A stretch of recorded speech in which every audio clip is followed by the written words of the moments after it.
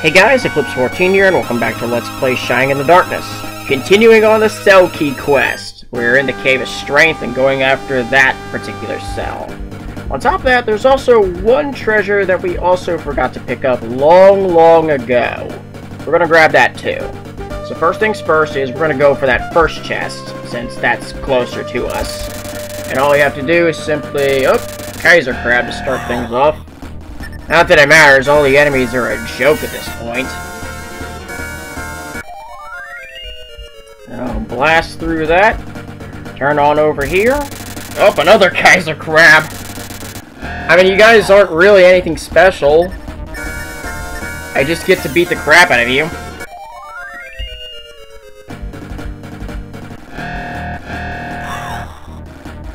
Okay, now this is a little more obnoxious.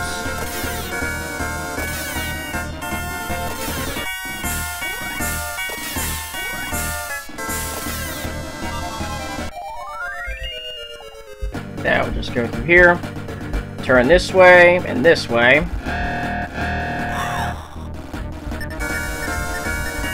I mean, you guys can keep coming after me all you want. It doesn't make a difference, as I am still going to completely nuke you guys. What the? That just happened! That's 2 enemies she has taken out. Oh yeah, I bet you guys would run, because we are absolutely going to nuke you. I can't believe Princess Jessa just did an elbow drop for 50 damage and took out an enemy. Anyway, drop down this hole. This is done on purpose because you don't get a counter trigger this way.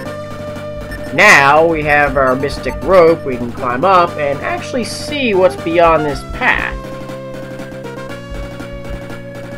And right there is the lone chest that has been very quietly untouched. Inside is a Mithril Ore. Unfortunately, upon getting that Mithril Ore, this also means I am absolutely full on inventory space, which means I have to use Agris and get out. It's just quicker to do it this way. So, enter Thornwood, and I'm going to head for the trader. So, what are we going to do this time? Well, the first thing I'm going to do is craft using that Mithril Ore. Oops. Anything, I just want to make sure. Is everything taken care of? I know I haven't really touched anything, but I just want to make sure I don't have anything wrong. I mean, usually I'm kind of more intent on this, but...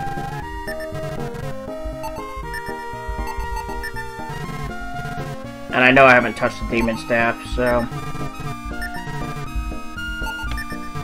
Speaking of, let's go ahead and sell some of this junk. The first thing I'm going to get rid of is the magic shield.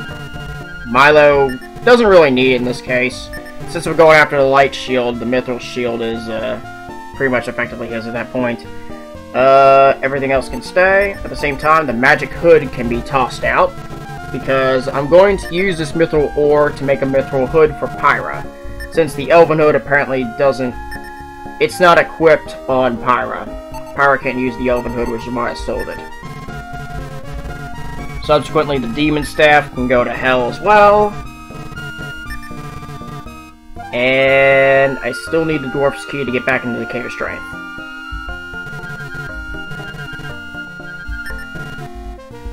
Alright. Craft. Order. Mithril Ore. Pyra. Helmet. 11,800 gold. I mean, I have nearly 121,000. Who cares? And that takes care of that. I will leave Thornwood and walk right back in. And super speed with the trader allows for the mithril hood to show up. And I will give that to Pyra. Since, that's it. Alright, go ahead and have that equipment ready.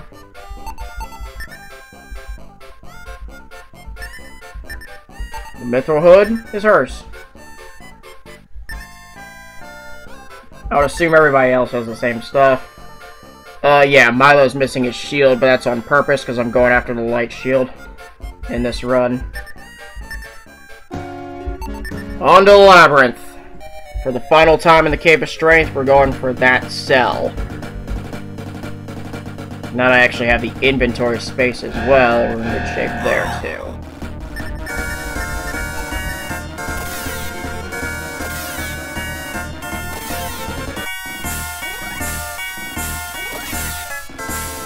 But yeah, Pyra's MP is still pretty fine. I don't really need to use the inn in this case. So we'll just take care of that. Use the Dwarf's Key for the absolute final time. Would have said otherwise were it not for the fact that, oh shoot. Geyser Crab! Drop a train on it.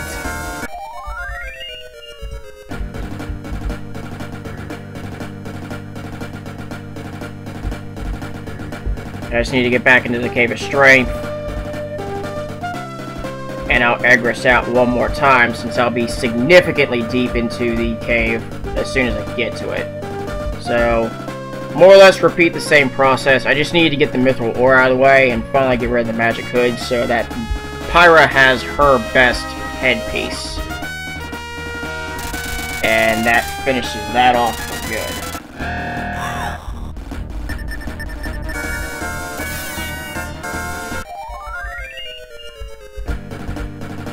Keep on rolling.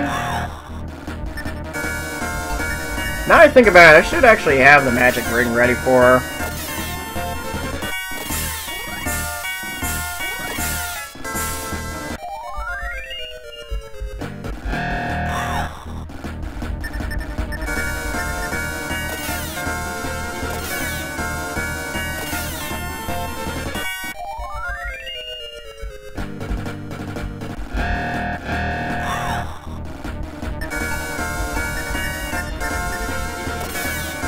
Oh shoot, I made a mistake. I didn't press right to send Pyra to the Neanderthals. Well, one of them gets to survive and do nothing. Even if he did do something, it would have been only scratch damage. Get owned, loser. Alright,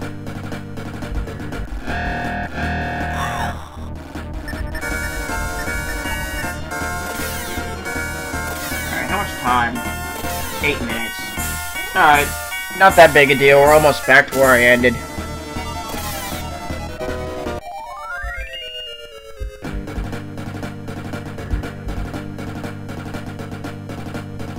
Just turn this way, and oops. As well went that direction.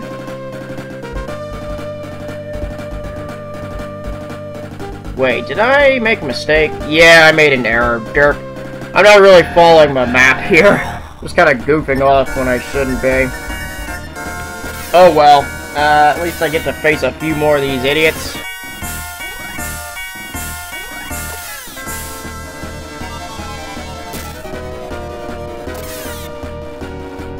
Yeah, turning into there was my fault. Regardless, we still have a long way to go. So, just keep on rolling. This is the turn I needed to take. Fortunately, Kaiser Crab's a joke.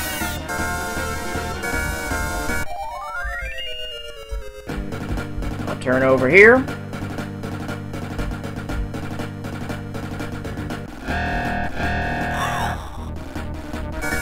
Okay, yeah, we still got a ways to go.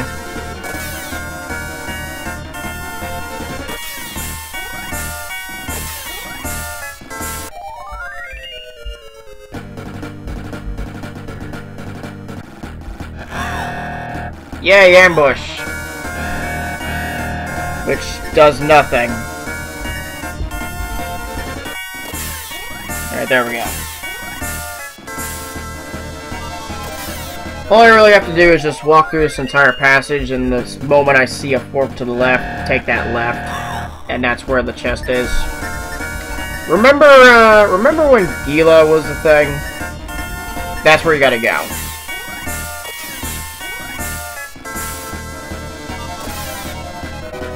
And that's precisely where I'm going to. So just, one step to face a kill wave.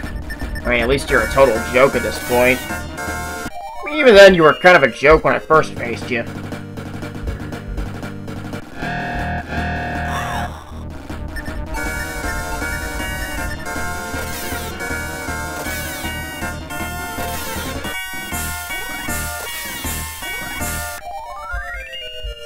So far, so good. Just keep on rolling, and these guys are definitely being exceptionally obnoxious.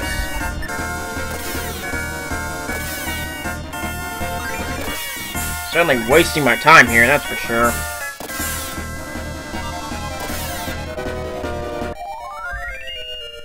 I was actually hoping I could go after all 3 cells in this episode, but I'm not sure I'm able to do that. It'll largely, of course, as I said at the end of last episode, like very, very end, it'll all depend on how quickly I can get through 2F. And if it just puts on one-step encounters all the way through, I'm not going to be able to make it.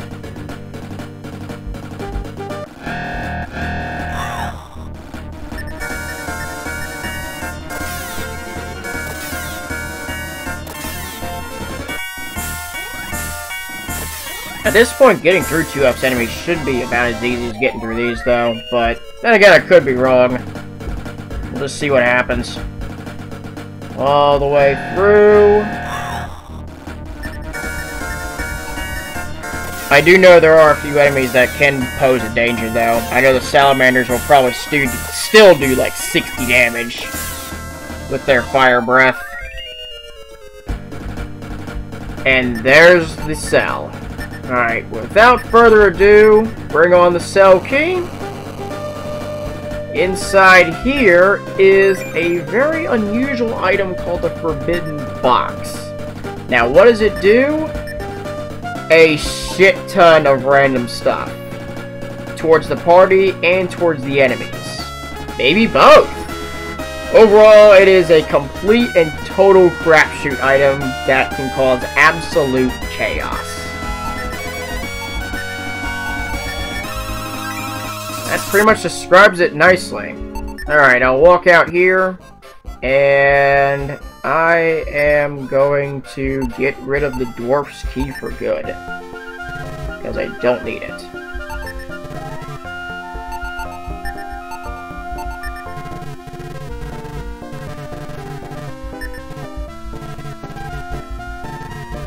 Anything else of concern that needs to go? Nope. I'll sell the Forbidden Box in this case, because I don't really need to do it.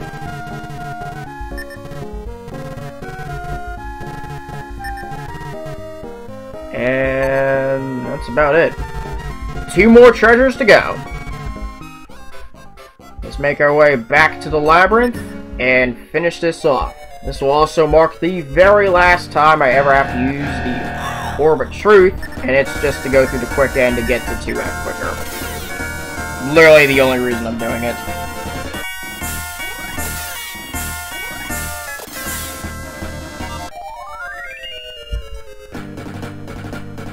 With that, roll on ahead.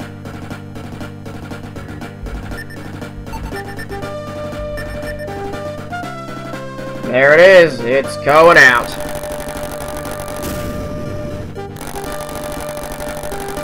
Hi, Grimwall. You're still just as weak as ever. Get owned, loser.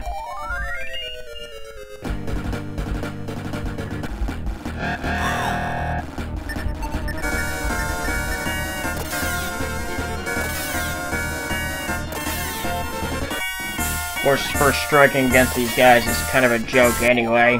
I mean, they're a joke by normal means, too.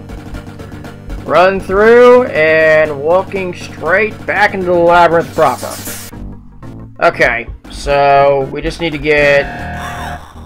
It's kind of early into 2F, and I have mentioned the passage a couple times. Now that I have the cell key, I can actually walk that direction. It'll mean something. Keep on rolling all the way through. Let's go with a different route. I'm doing that this time. And we're basically off to the races for 3F. Once I get past that, we are 100% done. Oh, hey, smelling salts. Sweet. Not that it means anything, they are kind of a joke.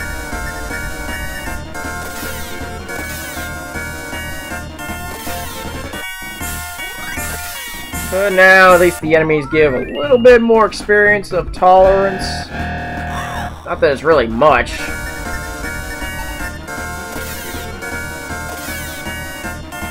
And power is no longer one-shotting anything. Jessa still can't get 3 enemies. Oh well. She got 2 of them anyway.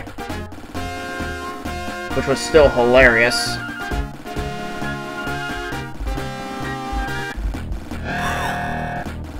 First strike against Drippers. Alright, easy. How much time we have? Okay, yep, I'm not gonna make it to, I'm not gonna make it to the last one. We're at 16 minutes, and I'd have to really push if I'm gonna make it. But anyway, head straight here, and there's the cell. Oops. Use the cell key. Open the door. Inside this one happens to be a barrier ring, which is pretty awesome. So, I'll have that in tow, and we'll just keep on rolling. Yeah, I'll speak on the barrier ring in a minute. Right now, my main focus is simply just getting... Oops. Oh, that was a mistake. Simply try to get through as far in 2F as I can, see if I can get to the Shield of Light. I have 8 minutes to do it. Well, actually, it's more like 7 minutes. I'm racing against the clock here.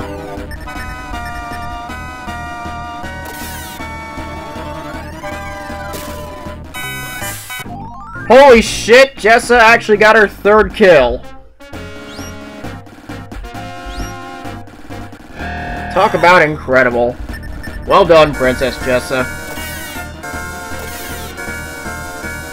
The absolute beauty of that has to be seen to be believed. Deal with the Reapers first because of the diesel.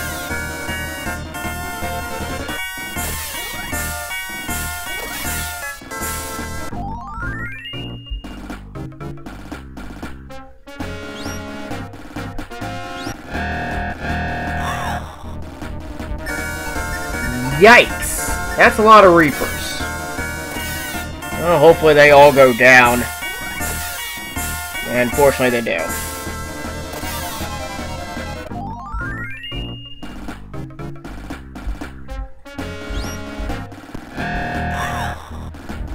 Couple demo whites. This should also be kind of a joke.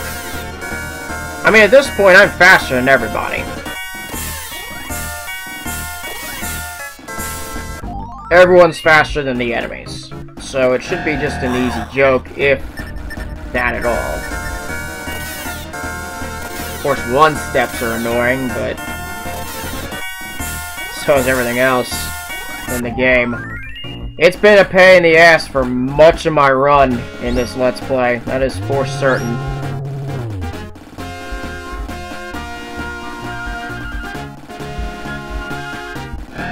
But I have done pretty well for myself, though. I've only had 2 actual recorded KOs over the course of the entire Let's Play. Both of them were just due to bad luck at the end of said episodes, where I had some decent luck on all of them. And that's really it. So...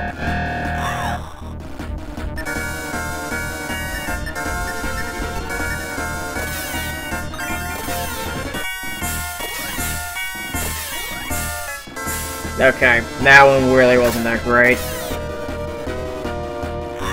So I end up facing some 1-damagers. Big deal.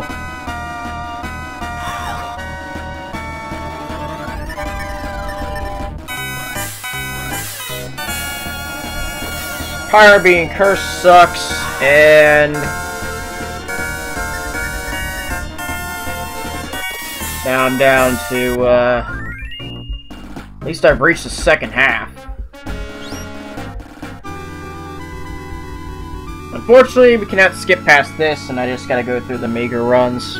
Just past 20 minutes, and I finally reached the second half of 2F.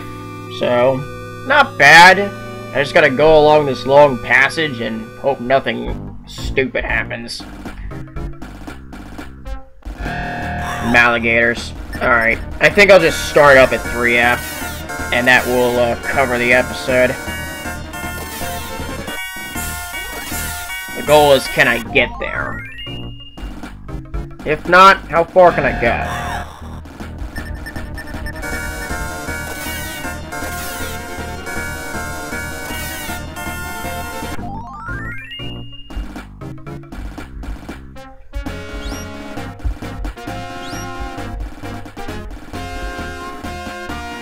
Alright, we're down the long stretch. And somehow I managed to get through most of that long passage without a single encounter. Heck, I was expecting the freaking chrome ball.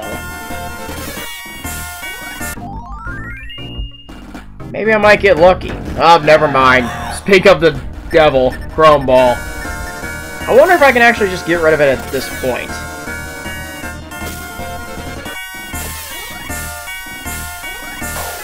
Oh, fuck off! That still hits for 80 damage. Fuck off! Are you serious?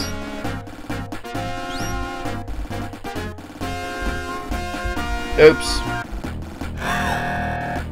That's just stupid. One of them decides to say, nope.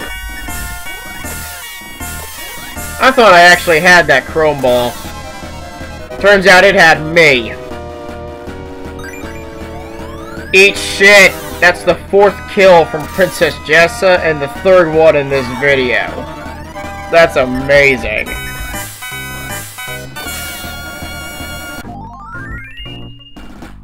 Oh wow, double axe. How about that? I'm pretty sure it can be bought from the trader, and at this, I mean, obviously at this point it doesn't mean anything. But it's nice to see, though. Yeah, 22. I'll just start at the start of 3F. The main reason for that is because I don't have the medallion and the gold fountain. I still gotta make my way through the partial section of 3F to get to the cell to get to where I need to go. Run all the way straight up. More. Oh, it's a first strike at least, so I can just breeze through this.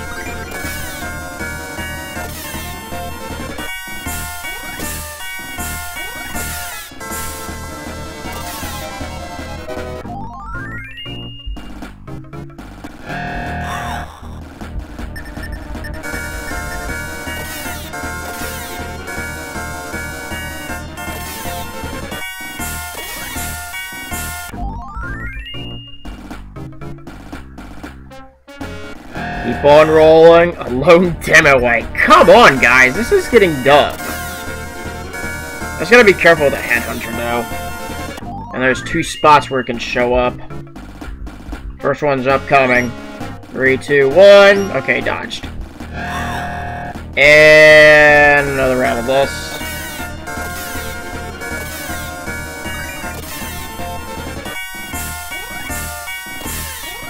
I'm not gonna make it, aren't I? I'm at 24 minutes.